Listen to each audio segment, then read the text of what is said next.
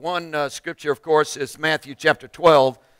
We're continuing to work on verse 40, and we're attaching 41 to it as we move into this. So we're looking at Matthew chapter 12, verse 40 and 41 particularly. But also I'd like for you to look up the passage found in Jonah, the book of Jonah. And it's close to the end of the Old Testament. It's one of the minor prophets. There are only 4 chapters in it. You can read the thing in just a few minutes.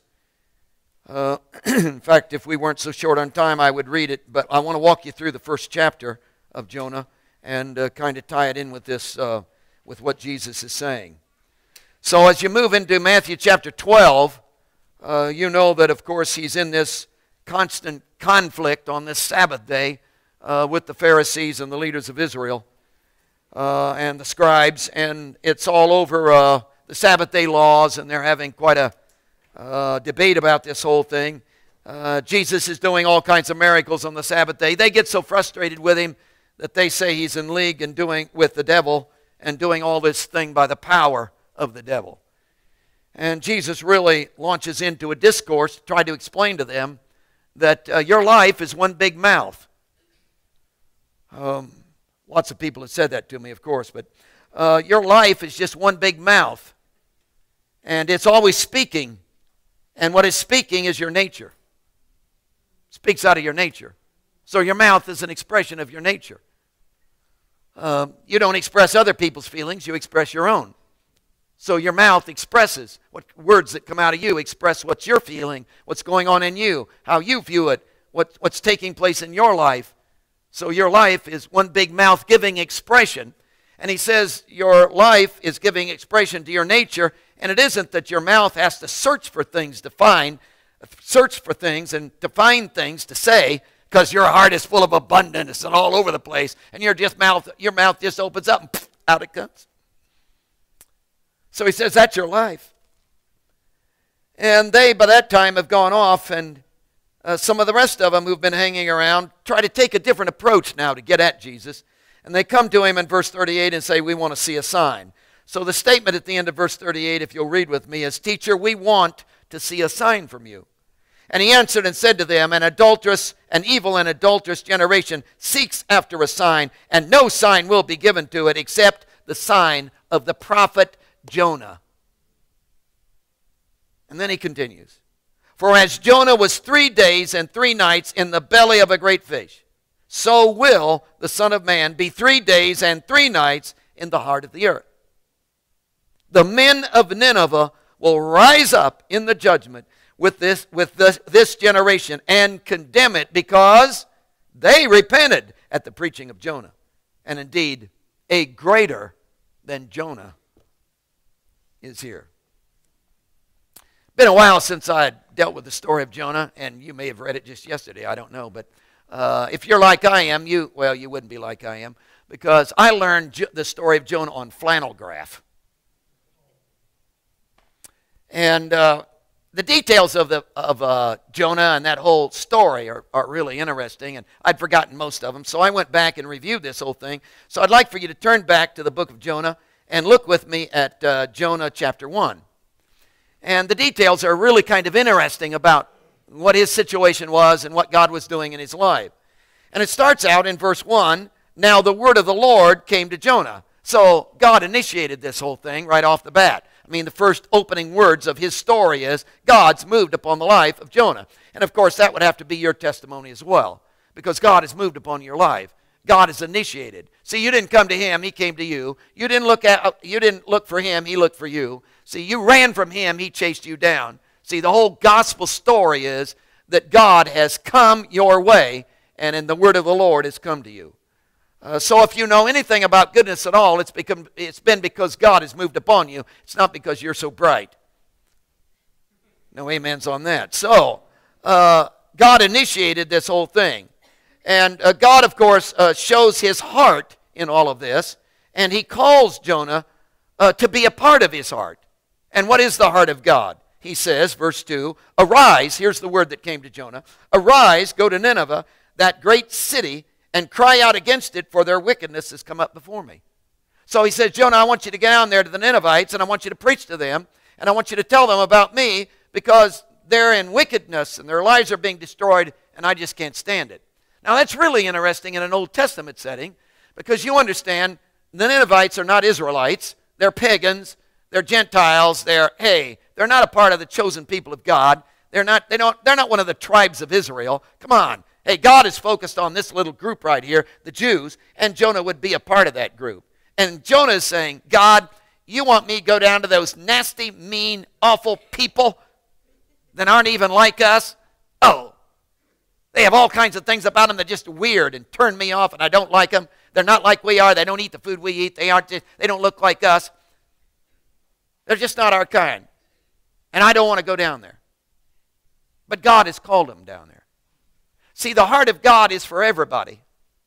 And there's quite a message in that, folks, that the heart of God, even in the Old Testament, is for everybody. The heart of God, did you get it, is for everybody. He's not selected a few and said, oh, I want them, but the rest of you can go your way. The heart of God is for everybody, even the Ninevites. So the word of the Lord has come to Jonah and said, hey, go down there. I care about these people. But, verse 3, but, contrast. So over here is, the word of the Lord has come to Jonah, and here's the heart of God. But Jonah, he has another heart. He doesn't have the heart of God. So in verse 3 it says, Jonah arose to flee to Tarsus from the presence of the Lord. Now that's a stupid thing, isn't it? Jonah thinks he's going to get on a ship and go to Tarsus and leave the presence of the Lord, as if the presence of the Lord was located in this building. See, I just won't show up here, and then God won't. What are you talking about? He's in your bedroom. Well, I'll watch TV. He'll leap off the front of the TV and get you. Well, I'll go down to the local bar. Whoops, he's sitting down there too. You can run, but you can't hide, son. See, that's the story. So he thinks he's going to get away from the presence of God. So the contrast is, over here's God and his heart. Jonah, I want you to really go down there and talk to the people because I really care about them. Over here is Jonah says, hey, I don't want to do that, and I'm not going to. And so he goes in the opposite direction in an attempt to run from the presence of God. So he went down in verse 3, you'll note. He went down to Joppa and found a ship going to Tarsus. So he paid the fare. Now that's an interesting statement, because it was really costly. Paid the fare. Yeah, he's going to have to pay. Jonah, you're going to pay for this. Hey, you're running from God. You're going to pay for this. You can count on it. And the cost will really be high. Really be high. So he's running from God. He's paid the fare. He went down into it, which is another whole sermon, because he went down, which is the only way to go when you're running for the presence of God. It's down. It's the best you can do, folks, is go down. You can't go up. Oh, this is a great story, isn't it? So he goes down into it to go with them to Tarsus from the presence of the Lord. Now, but, then look at verse 4, but, got a contrast again. So Jonah's got it all under control. He's paid the fare. He's got it all down. He's going down in the bottom of the ship now. But God sent a great wind on the sea. And there was a mighty tempest on the sea, so that the ship was about to be broken up. And the sailors were afraid, and every man cried out to his God. So God has caused this storm, and this storm is so fierce that all the sailors are scared to death, so they're crying out to their many gods, whatever god they have. They're crying out saying, hey, get us out of this. Now, these are experienced sailors, you know, and nothing scares them. They've seen it all, been there, done that, and so forth. But this storm scared them to the point of prayer, which means it's really severe, so things are really going down hard. So they begin to throw over the cargo, which would really be significant because, hey, that's our livelihood. But, hey, we'd rather lose the cargo than lose our lives. So they're putting the cargo over the side that was in the ship to lighten the load. But, get this, Jonah had gone down into the lowest parts of the ship, had laid down and was fast asleep. See, sin lulls you to sleep. Lulls you to sleep. And it's really interesting, as he's lulled to sleep by sin, thinking it's all settled, got it all done, made up his mind, hey, it's over. when he's lulled himself to sleep, in verse 6, the captain came to him and said, "What do you mean, sleeper?" Called him out, man. I felt like doing that in some services, of course. Never mind, never mind. "What do you mean, sleeper? Arise, call on your God. Perhaps your God will consider us, so that we may not perish." And they said to one another, "Hey, we don't know what the problem is here, why this is all happening to us, but hey, let's do this." And in verse 7, "Let us cast lots." That's throw dice. I explained to the students in terms of the straw thing, you know. You get all these lengths of straw. Hey, short straw gets it, that kind of thing. So it's casting lots, throwing the dice, whatever. "So cast the lots that we may know for what cause this trouble has come upon us." So they cast lots. Oh, brother. The lot fell on Jonah. Poor guy can't get a break, can he? Poor fella. The cost is high. And they said to him, "Please tell us, Jonah, for what cause is this trouble come upon us? What is your occupation?" Boy, I hate it when they ask me that, especially when I've been stopped by the police. "What is your occupation? What do you come from?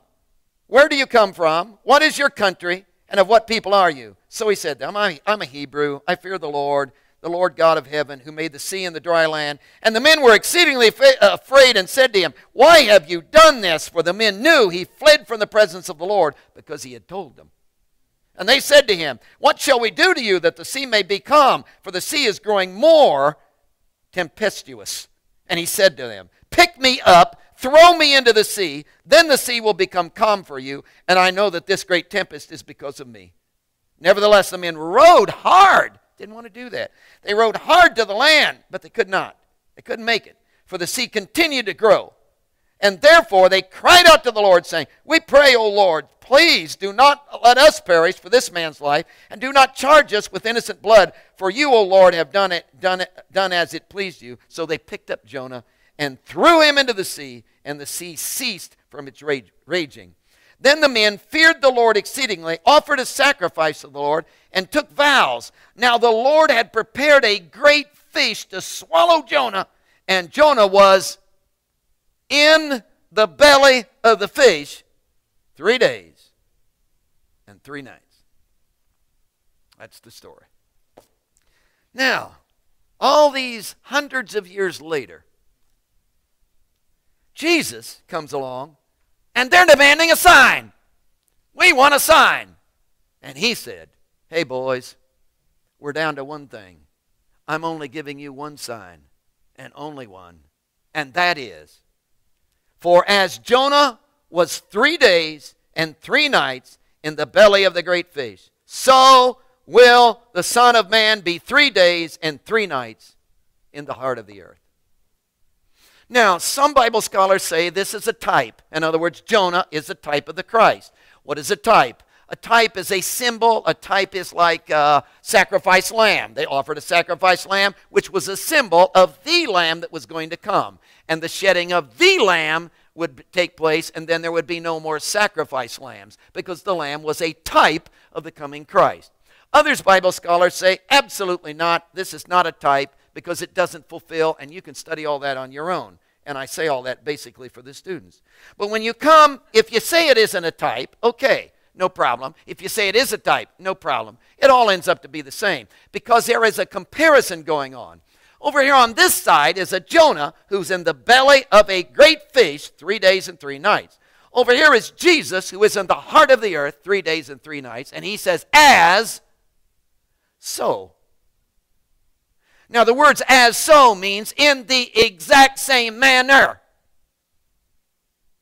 Now, note, he doesn't say a thing about the resurrection. No mention of the resurrection in this at all. That will come, of course, as he gets more into the predictions of his death and resurrection. But in this particular passage, he's not giving it. The sign doesn't have anything to do with the resurrection, as it has exclusively to do with the cross event itself, his death, and 3 days and 3 nights in the heart of the earth. And he parallels it to Jonah 3 days and 3 nights in the belly of a great fish. Now, there's some interesting contrast, and there's 3 of these, and obviously we won't do them all. But the first one is sin. Now, I know we've hounded this. I know we've said this a lot. And to tell you the truth, we're going to keep saying it, because I think you forget. I think the tendency is to forget it. Ladies and gentlemen, the fundamental trick, listen to this, the fundamental trick of the devil is to get you to see sin as a deed or activity. And you define sin as a deed or activity. Now, what happens when you do that is, if you see sin and define sin as, oh, that's a sin. Why is it a sin? Because he did that. Then you define it as a deed, an activity that somebody does, a movement that somebody makes, an involvement that somebody has, a deed that they do, that becomes the sin.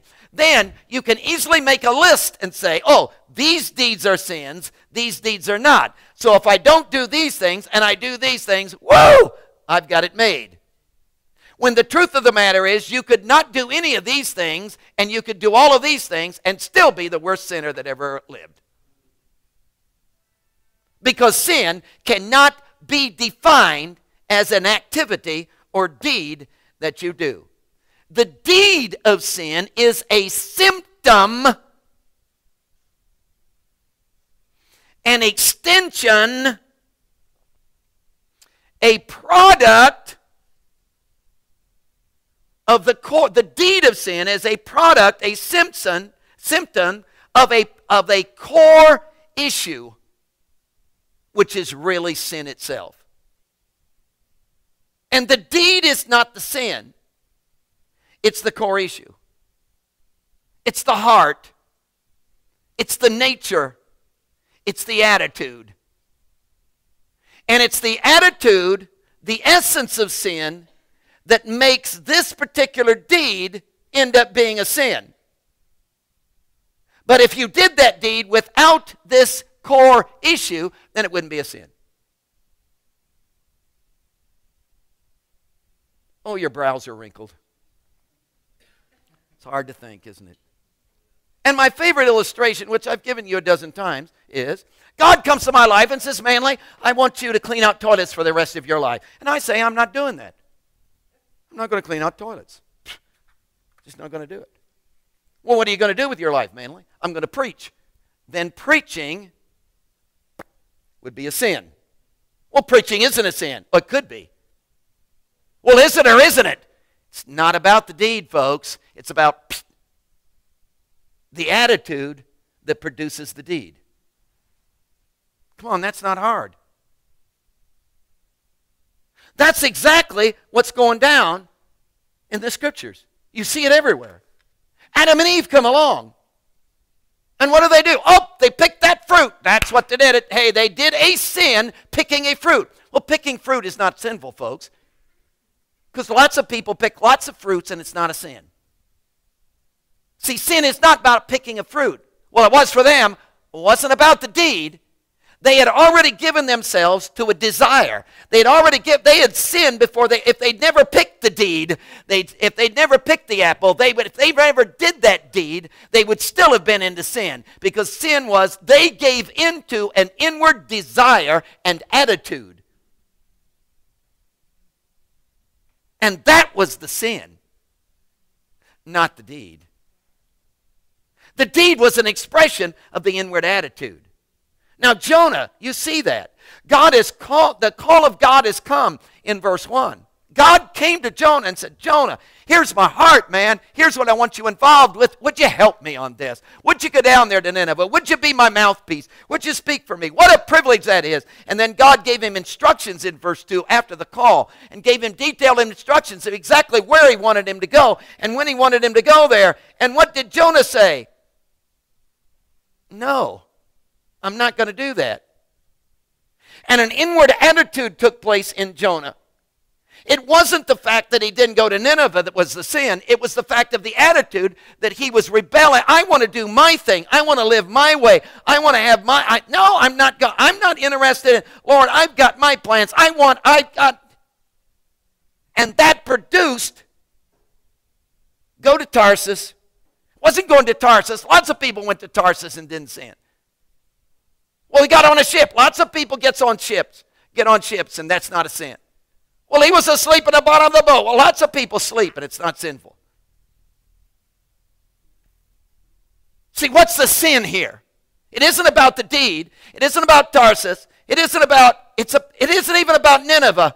It's about this core issue in the heart of Jonah that says, I'm going to do my own thing.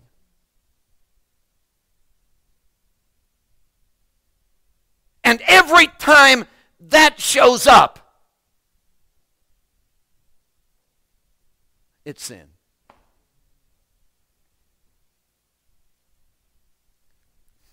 And that's what God wants to take care of in my life.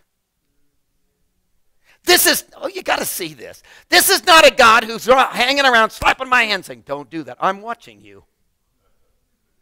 See, that, folks, that's not what we've got going on. What we've got going on is we've got a God who wants to come to the core of my life and say, hey, could you and I get together? Could you and I fall in love? Could I be your bridegroom and you be my bride? Could we literally embrace together? Could we literally become one? Could you become a part of what I'm all about? Listen, I've got dreams. Would you like to become a part of my dream? And would you come and give your life to me and let us get involved together until my will begins to flow through you? Would you be willing to open yourself to that, he says.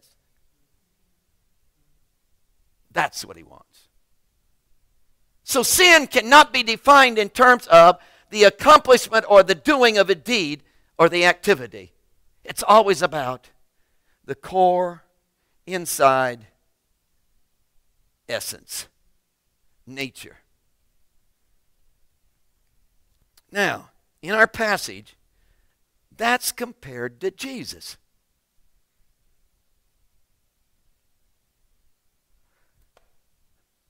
Jesus didn't sin. I know. He never did a deed of sin. Okay. But you know why he never did a deed of sin? Because he never had the core of sin. See, he never had the attitude of sin. There was never a time in the... Isn't that phenomenal? Never a time in the life of Jesus where he...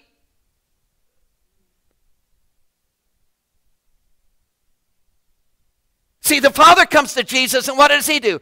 Open. Do you mean Jesus never made a mistake? Didn't say that. In fact, we've talked about it around here. I think Jesus made all kinds of mistakes. Why? Human beings make mistakes. And I know some of you are saying, prove that. And, of course, we've given you examples like Jesus wasn't born potty trained but messed his pants as a baby. Which would be a mistake to your mother.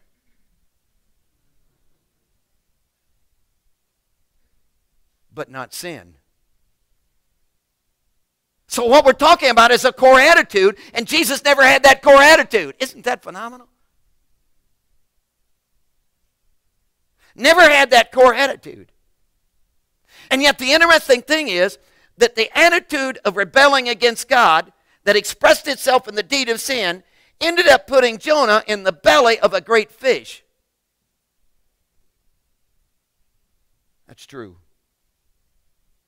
Jesus never had an attitude against God, and yet that put him in the heart of the earth, which is paralleled to Jonah.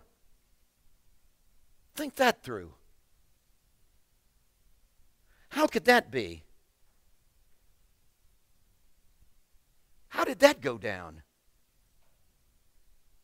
Because Jonah was in the belly of a fish for 3 days. Are you thinking?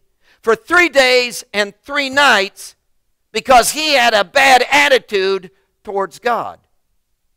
His sin. Jesus was in the heart of the earth for 3 days and 3 nights because he had the attitude of God. Let me state it another way. Jonah was in the belly of a fish for 3 days and 3 nights because he had an attitude against God. Jesus was in the heart of the earth 3 days and 3 nights because he had an attitude of God. And he was there. This is the gospel message, folks. He was there because he took all the result of your deed and attitude of sin and experienced the results of it. And as Jonah experienced the results of sin, Jesus experienced the results of sin. Only Jonah experienced the result of his own sin. Jesus experienced the result of my sin.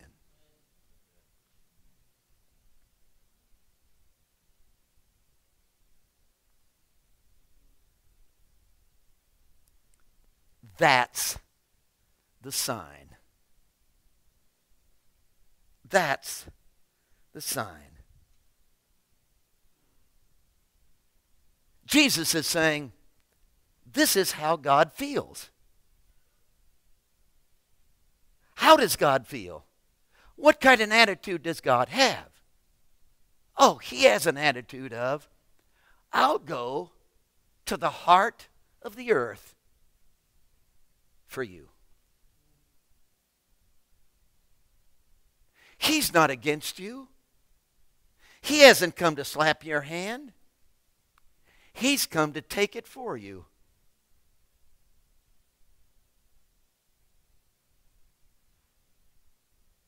Don't fight against that. He hasn't come to pat you on the head, say, oh, it's okay. He's come to do radical change at the core essence, attitude of your heart. He hasn't come to correct your deeds only.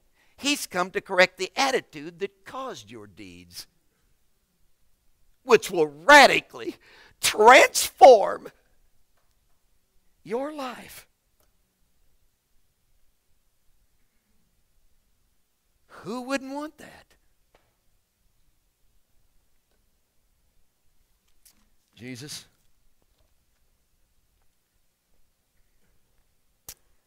we're guilty.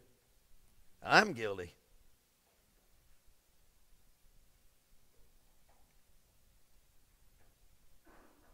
I've ran from you. Found myself in the bottom of a boat asleep.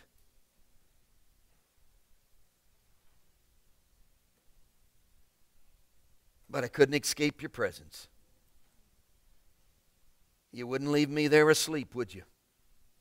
You brought a storm, sent the captain, woke me up.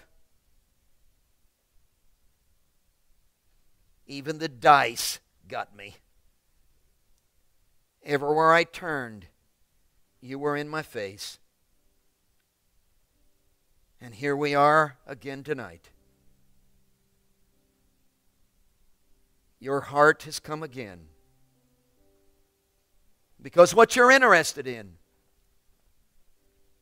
you're not against me. But you see where the attitude is going to take me. You see where my self-living is going to send me. You see the awfulness of what it's going to do to me. It'll put me in the belly of a great fish. It'll bring me damnation. You see the attitude, God. And Lord, what we're fighting tonight, we're not fighting against changing just actions. We're not fighting against just doing better things. What we're really up against is, oh, my heart. My life is one big mouth. It speaks out of my nature. Would you change my nature? I can't do that. You can. You went to the heart of the earth and took the total penalty for my nature.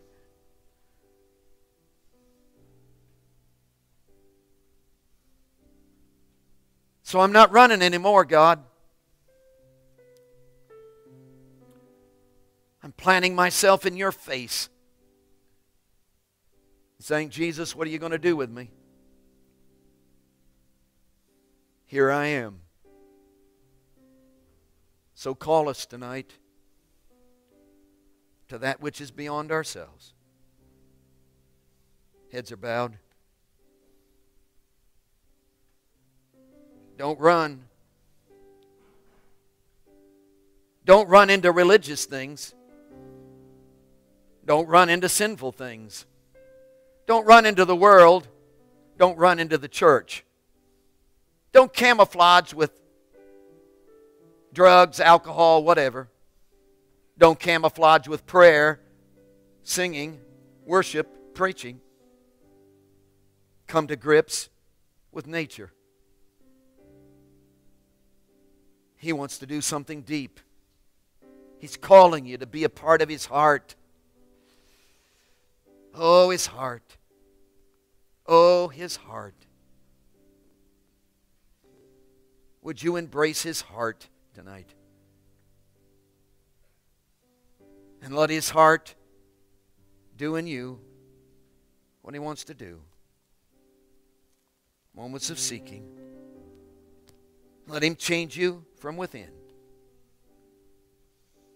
Be obedient.